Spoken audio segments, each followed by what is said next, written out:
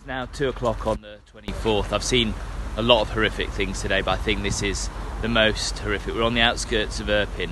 They've brought all the cars with the people who are trying to escape Irpin and who were shot or shelled or missile attacked by the Russians they were leaving. Many of these cars had families in them who did not survive. They were sat in these cars, so they're blown up. And there's hundreds and hundreds of vehicles here. This is horrific. This is what war means. This is what Putin means. This is the result of the barbarism of Vladimir Putin. This is on him, on his conscience. This is why we need a special tribunal, war trials tribunal, to bring him to justice. All of these people lost their lives because of him.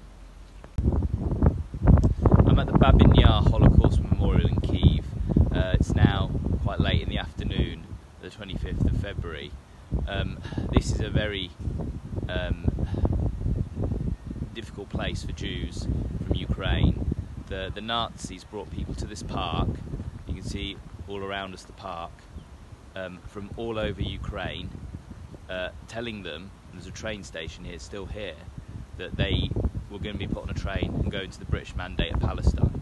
So they came, and the Nazis murdered 100,000 Jews in this park, physically massacred them here.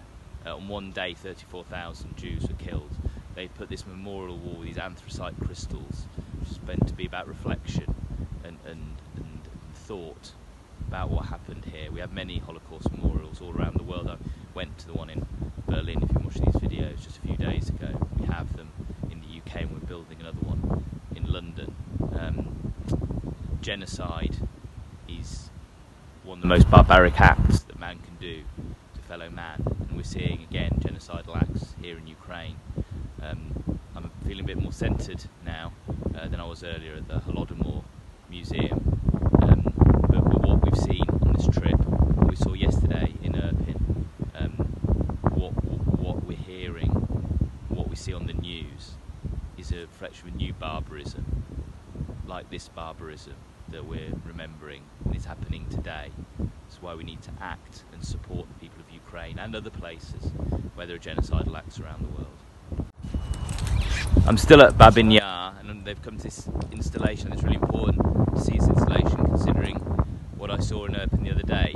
They recreated bullet holes to represent the bullets that killed all the Jews here, and I have to say, these bullet holes look just like the bullet holes in the metal in the cars that we saw in Irpin. So what happened to these people 80 years ago, in some cases exactly 80 years ago? It's happening again today in the east and the south of Ukraine, a year ago in Irpin, and we saw the bullet holes in the cars. This violence is continuing cycle of violence, and this whole journey, this whole aid convoy, this stay in Kyiv, the anniversary of the war, it all sort of reminds me, and I think hopefully everybody that's watching this, that we need to end this cycle of violence.